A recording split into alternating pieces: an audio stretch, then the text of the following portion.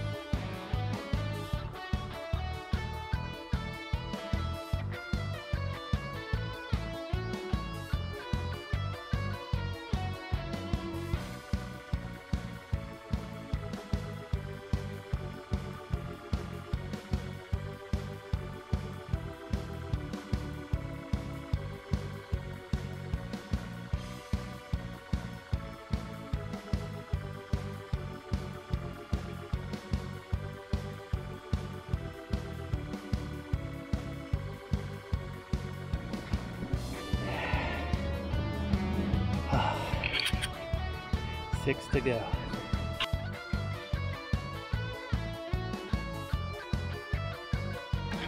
Five more. That's good.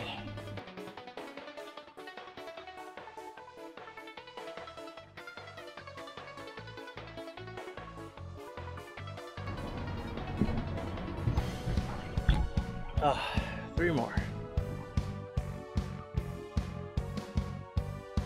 See that? That's planing.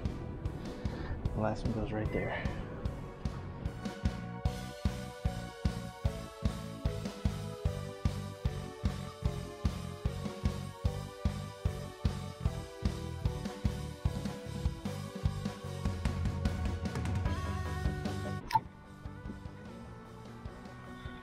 I have to put an outside bracket on the outside edge, but this roof is wide enough to have a panel beside the AC unit, which is pretty unusual. This has to go back a little. It hangs out about an inch, but with the awning there, you really can't tell it. You do get a decent amount of shading from the AC unit, but you're able to get an 8th panel on the roof. It's a good trade-off. Hello everyone, so today is day 3. I didn't record anything yesterday. It's actually the end of day 3, and I've been leaving you guys out, so let's get you up to speed. The roof is completely done. We've got 3 easy starts in place, 2,600 watts of solar, 2 separate systems. The all the wiring, everything's done, coming down inside on the 2-gauge wires, which are dangling in the middle here, as you can see. So now, today I did all the rebuilding after all the steps were removed, and I've gotten all of the carpeting prep done. So now all I do is put in all the equipment. Got a little bit of cleaning up to do here with that. And where's another one? There was another one right there. I gotta cover that. But and then that mess is next. After I get all this stuff mounted and kind of figure out how it's going to be. So this is how this is going to be for sure. I've already got my feed holes cut, and then once everything's mounted, I got to get all that put up over there. Once all of that is in place, then I can start connecting everything. And once that's done, we test it all and hand it over. So, the end of day 3. We should be done with this by the end of day 5. 2 more days.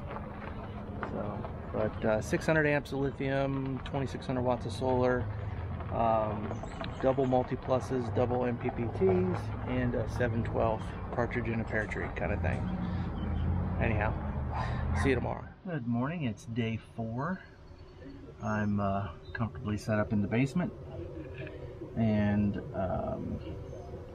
we're going to take all of this and get it all mounted up in this area. I've got my bracing in here to get it all put away. Got to do some riveting, some self-tapping, lots of zip ties and wire management.